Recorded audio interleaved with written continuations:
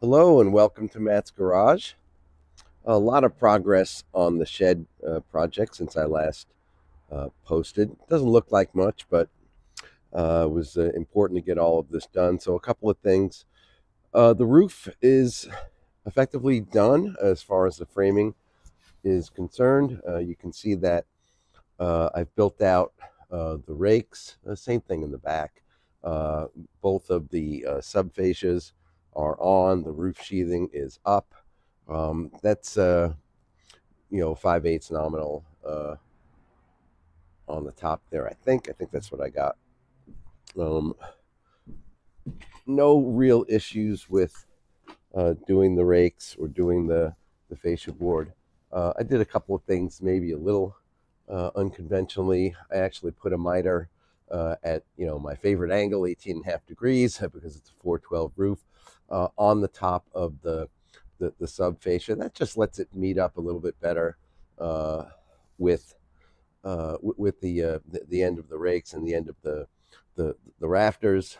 Um, you can see my eaves are pretty basic. If you look at earlier pictures, the rafter tails I had about 2 inches out, so they're going to be just fine as far as putting on the soffits and the actual fascia boards. Rakes were again a little unconventional, just because I'm keeping it a little smaller than normal. It's a small building, so I didn't want to go out too far; it would look kind of weird. So just a board along the outside of the sheathing, then actually some blocking instead of a proper ladder, and then another board out on top of the blocking.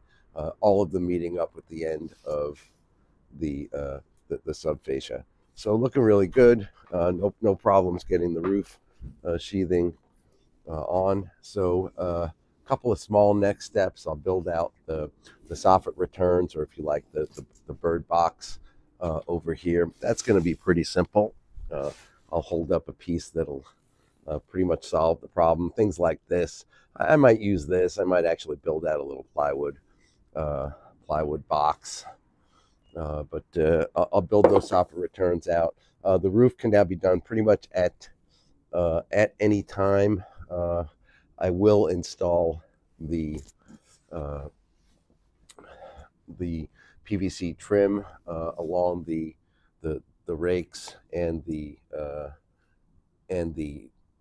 sub fascia, because it's better to have that installed first before you do things like put drip edge on and do the roofing. But I'm very close to being able to start that process, and then it's on to trimming it out, cutting out the window, getting it house wrapped, all that good stuff. So very happy with progress so far. Make sure you like and subscribe, and use your favorite power tool to press that notification button. And we'll see you soon.